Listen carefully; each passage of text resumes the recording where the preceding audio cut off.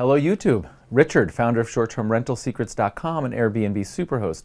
One of the most frequent questions I get, and I absolutely love it because it shows like grit and gung-ho and people wanting to be entrepreneurial, is how can I do Airbnb full-time?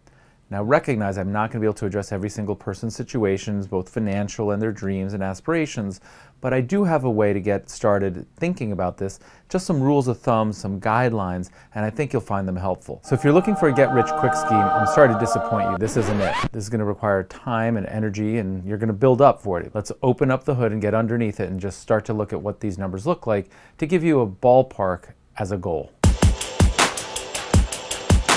Let's just say the home costs about $400,000. Let's say that you put down 20%, which I think is the least you want to put down. And let's say that you get a 30-year fixed mortgage in September of 2017. You can get that at about 4%.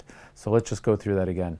$400,000 purchase price, $80,000 down payment. You do need extra cash to pay the lawyers and the title insurance and closing costs. 4% interest rate. I recommend a 30-year fixed or a 15-year fixed. More on that a little bit later. When I take a look at an online calculator,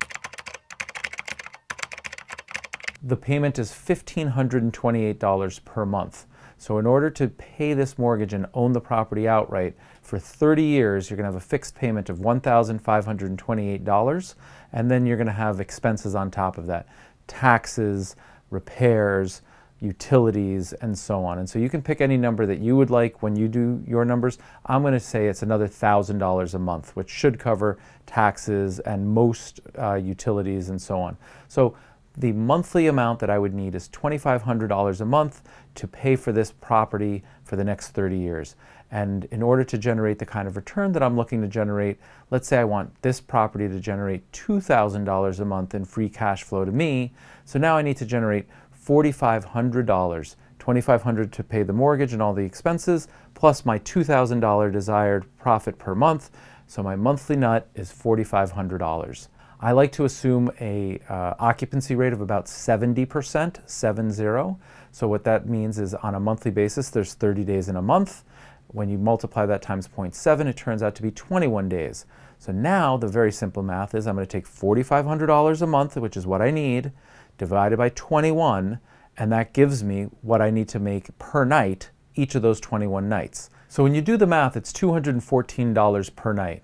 It's a little bit more because Airbnb is going to charge some fees, but let's just say it's $225 a night.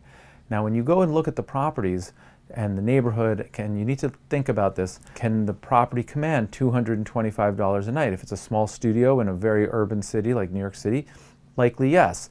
If it's a small studio in the middle of a rural area, $225 might be way out of the ballpark, and that's probably not a good investment. Okay, so in this really simple example, just not even on an envelope, right? We're just talking out loud here.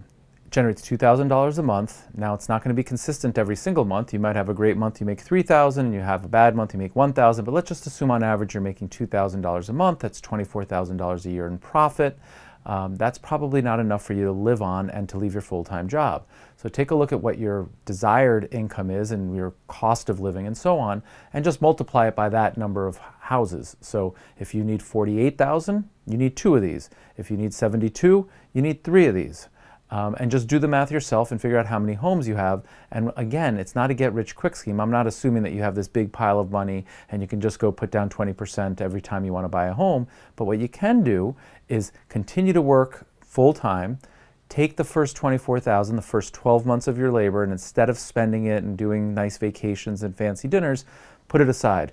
Do that for a year, 2 years, 3 years, however long you need to do it until you save enough for your down payment, and then get started. And then do that again. Now, I recommend for somebody getting started the 30-year fixed mortgage because we're in a rising interest rate environment. For those of you that don't know, I spent a long time on Wall Street. We're at all-time lows in interest rates. It's a great time to get a mortgage, but I would not recommend a floating rate mortgage even though it's less expensive on a monthly basis. Because as we go into a rising interest rate environment, your mortgage payments are going to be floating and they could go up and up and up. And in most of these floating rate notes, the upper bound is ridiculous. It's like 17%. For those of you who don't know, check the historical interest rates in the 1980s. They were 17%. Imagine paying 17% for your mortgage when today you could lock in a 30-year mortgage at 4%. I don't recommend it. There's no point in that. Your vision is longer dated than month to month. So lock in a 30-year. For me, I use 15 years because it allows me to shave 15 years of payments off. Now that means that I'm forced savings more. I'm not using the cash flow, the profit of the property to fund my lifestyle or to fund other purchases. What I'm really doing is taking that extra savings and putting it right into the equity in that property. All right, so this is a lot. I want to just recap it here so that we're all on the same page. In order to get started, you're going to need some amount of money for a down payment. I recommend 20%. I recommend getting a fixed mortgage. I recommend buying a property that's not a super stretch for you, and I recommend doing the math. Once you do all that, take a look at what you need to make for your mortgage, add your expenses and taxes and put in a buffer and cushion for all of your expenses. You know, maybe add 10 or 15% versus your projection just as a safety buffer. And then on top of that, add your desired profit. And that's your new monthly nut. Divide it by the occupancy rate that you think is capable. Do not use 90%, do not use 80%, assume the worst. I use 70%. Once you know how much you're making on a given property, you know how many you need in order to live the lifestyle that you want to fund, and go ahead and do that. So you might need 3 or 4 or 5. It's totally personal preference, and recognize that over time, chances are you get better at this, you make better investments, you buy properties properly, your rent increases, your occupancy rate increases. So this is just a baseline to get you started. I'd love to hear your comments and feedback. Share with us what you're thinking. We'll do more of these videos. I think we're going to start to get a little bit more into how to get started, how to grow it, how to do these things. Again, we're at your direction. So share with us. If you think this was helpful, like the video, and if you haven't subscribed,